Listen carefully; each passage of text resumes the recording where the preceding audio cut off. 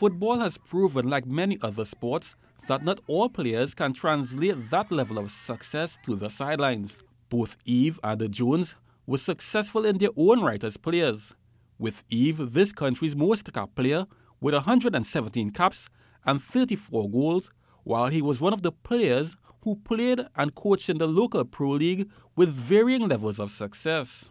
Eve, who is one of the most successful coaches in the secondary school league, in June was appointed head coach of the senior men's national football team that had just come off a disastrous World Cup campaign. The Carenage native managed to change the fortunes of the team in just over a month's time, leading them to the group stages of the CONCACAF Gold Cup. A team that had many of the same players from the World Cup campaign found pride in playing for a coach that mentored many in the squad as youth players, with a set goal of bringing pride back to a national team that was only the second English-speaking Caribbean nation to qualify for a World Cup.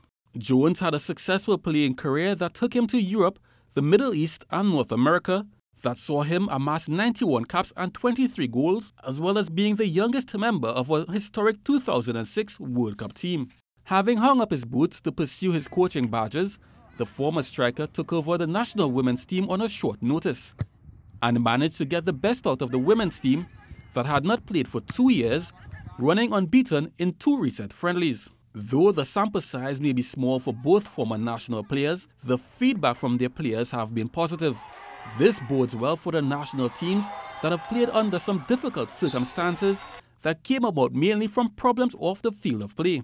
Time will tell, but from the positive start both coaches have had in their tenure, maybe we can change the narrative that not all good players make good coaches. Or does it have to do with one word: respect? Kent Fuentes, TTT Sports.